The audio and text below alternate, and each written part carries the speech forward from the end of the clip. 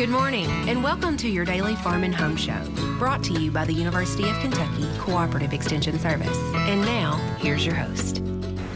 Good morning, and welcome to your Farm and Home Show. My name is Joanna Coles, and this morning we're visiting with Brandon Bell. He's the Metcalfe County Extension Agent for Agriculture and Natural Resources. Good morning, Brandon. Good morning. Brandon, we've kind of been covering the gamut about hay this week, and today we're going to talk a little bit about moisture. And moisture is one of those things that can determine quality, you know, how long the hay will stay in a nutritious form. There's all kinds of things that moisture kind of plays a role in. And it may seem a little bit early, you know, right now we're worried about finding enough hay to feed our herd or whatever, but it won't be long till spring will be here, and we'll be in a hurry to get our hay put up. And the moisture level that we take that hay up at and bale it at is very critical. And you've already mentioned several of the reasons, but you know, storage is the main thing, because we're not going to feed our hay immediately. We're going to store it in some form or fashion. Therefore, we need to know approximately what our moisture is. Sometimes we try to guess at it, but I've got some testing equipment here that will give us an exact idea of how much moisture is in our hay. This is a high moisture tester. Okay. Now, you can test dry hay with it, but a lot of us will put up baleage. So this is very handy because it's really hard to tell when we're shooting for 40 to 60% moisture in baleage. It's hard to guess at that. So I got this tool to loan out to producers in Metcalfe County, and this is actually called a windrow tester. So you gather hay from the windrow, put it down in a 5-gallon bucket, and we've got some specific instructions on how you do it. But then when you get it down in the bucket, you put this down in the 5-gallon bucket, and it tells you your moisture. For a long time, we relied on these type of testers, but it says on here, most accurate under 30%.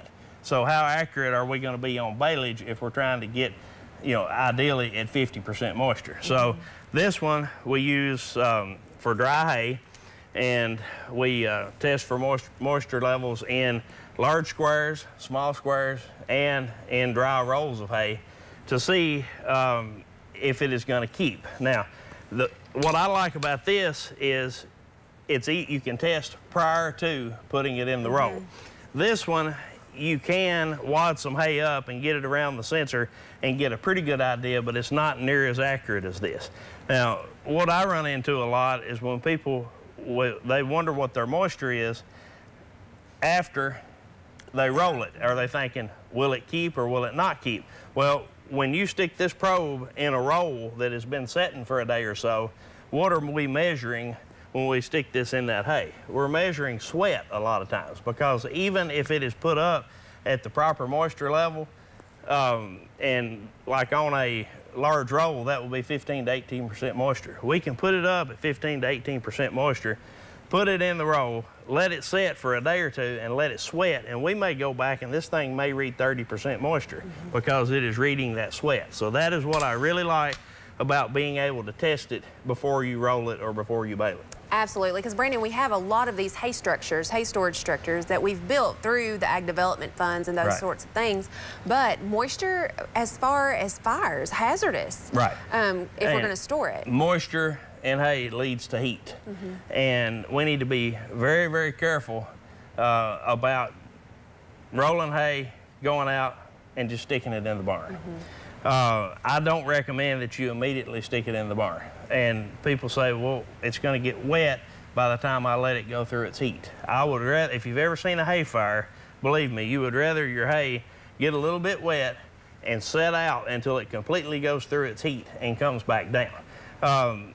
And I have a heat chart that I printed off this morning, and 130 degrees seems really hot, but there's no problem at 130 degrees. Between 130 and 140, there's no problem yet, but it may go up, recheck it in a few hours. 150, more than likely, it's gonna get even hotter, and at that time, we need to have good air circulation and cooling and monitor often. Now, when we get to 175 to 190, fire is imminent and may be a short distance from our probe. 200 or above, it's there.